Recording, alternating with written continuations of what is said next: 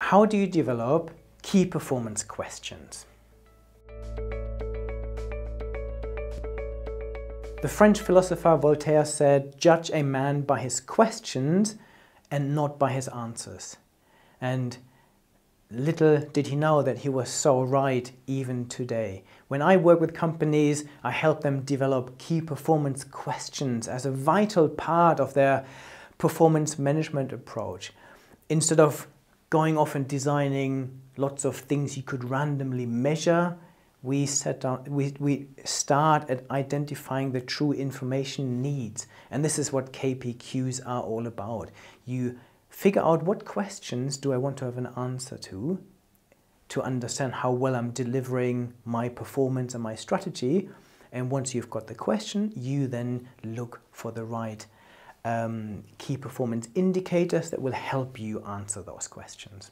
So the former Google chairman Eric Schmidt said, again, in Google they're running their organization by asking questions rather than simply looking at lots of answers. And this is true. Good organizations will now look at the data in the context of their true information needs.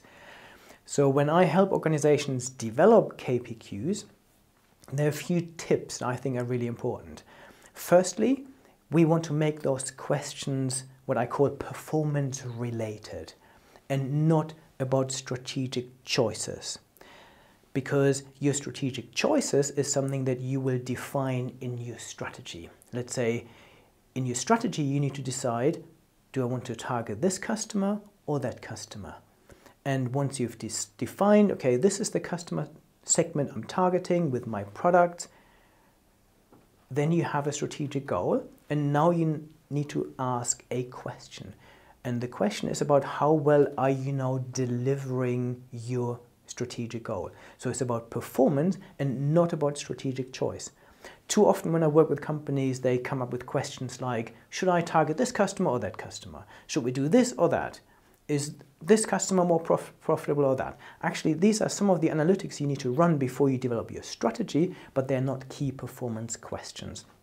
So your key performance questions are questions about how well you're delivering your strategic goal. The second point is that I like to make them open questions. The difference between a closed question and an open question is that an open question I can't answer with a simple yes or no answer.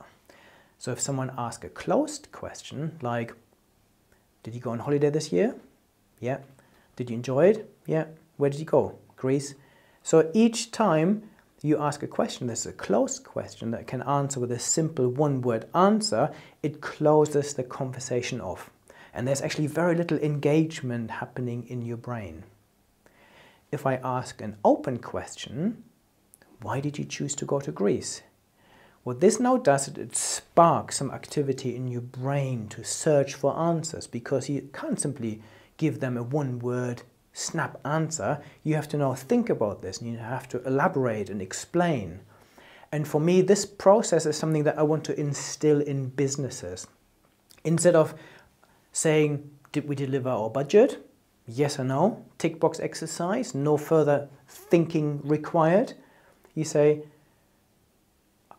how likely are we that we are going to deliver our budget?